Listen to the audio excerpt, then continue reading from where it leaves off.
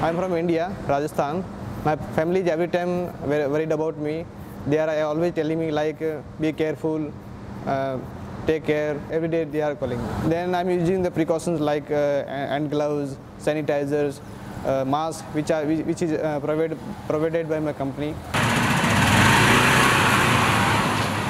I deliver food packages, groceries. I deliver to the self-isolated peoples also. Sometimes customer mention there in the description they don't want that food by a rider. Just leave it at the door. Sometimes they write, so we follow that instructions also.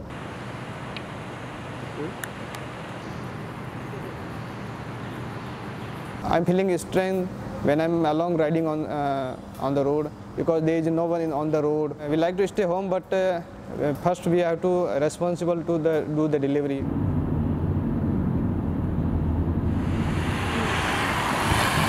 Like doctor, nurses, police are essential now for everyone, but we feel now we are also essential for everyone now. Before coronavirus, I think people maybe not notice us, but now people notice us, they call us, they tell us thank you for the food and take care of yourself and use safety instructions also. Sometimes customer give us sanitizer, mask and gloves also, because they worry about us also, and we're really thankful for that.